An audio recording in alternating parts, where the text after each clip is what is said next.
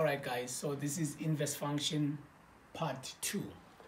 Now let's go ahead. We know that this is f at x, which is supposed to be your y, and then 3, 5 minus 2x, and then we said you swap your x for y, so that will be my x, which will be 3, 5 minus 2y. Then after that you solve for y, you try to make y the subject of the formula, right? So what are you going to do here? For you to remove this 3, you divide by 3, right? Divide by 3, divide by 3. So you will have your x over 3 is equal to 5 minus 2y, all right? But then to make this positive, I'll take it that side and take this one this side, right? So I'll have 2y is equal to 5 minus x over 3. I hope that makes sense. And then now I'll divide by 2. Divide by 2, divide by 2, divide by 2, right? So I'll have y is equal to 5 over 2 minus, so it's like 2 over 1, right? Which is going to be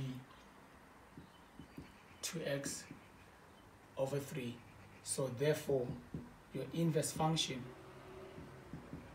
is equal to 5 over 2x over 3. So that is your answer there. I hope that is easy. So now let's have another one.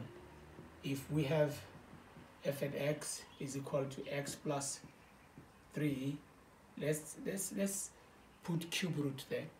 So we know that this is y, so I'm just going to change it for x already, right?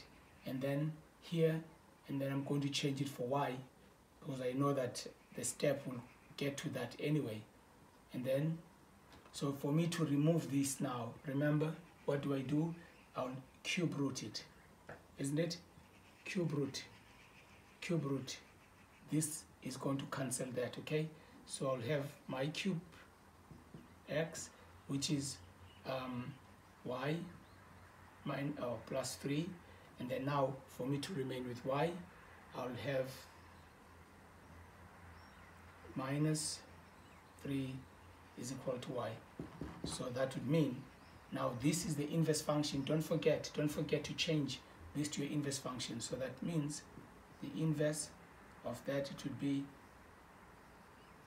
x minus 3.